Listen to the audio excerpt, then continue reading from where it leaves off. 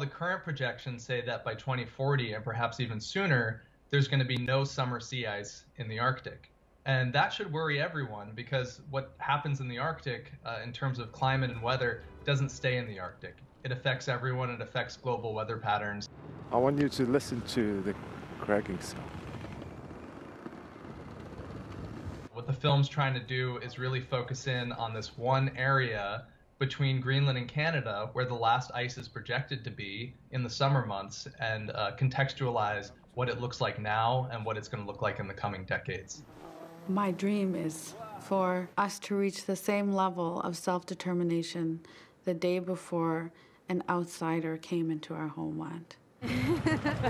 Talk to us about the Inuit community and why they are so concerned about what's happening to our world today and what this means for their livelihoods. One of the reasons this affects them so directly is because they live directly with the ice. You can't grow crops there easily. You can't raise livestock. Even today in 2020, bringing in goods is prohibitively expensive. You have to fly everything in. You can only ship in goods at certain times of the year because of the ice. They're all hunting grounds, like where they used to hunt. The whole food chain is affected right up to the top. There are seasoned hunters who are now falling through the ice, some dying.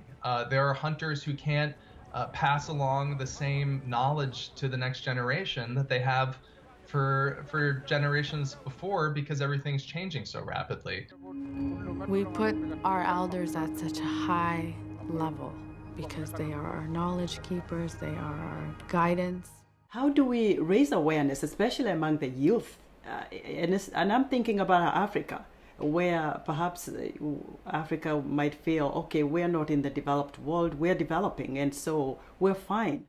When countries are putting out lots and lots of carbon and methane and all these things that are going to affect what happens in the Arctic, it's going to come back and affect everywhere. It's going to affect Europe, it's going to affect Africa, it's going to affect the Americas. I don't think you're probably going to convince one side or the other.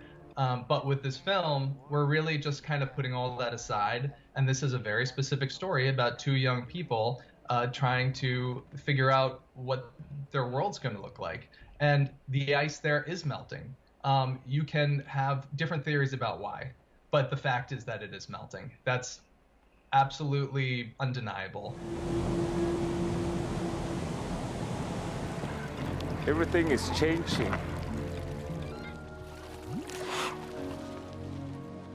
The impact is really one of day-to-day life being disrupted and an uncertain future. You see all the homes that have just burned out in the West. There's going to be more hurricanes and extreme weather. And so it's really a matter of recognizing in Inuit our future, our collective future, and deciding to do something bold about it.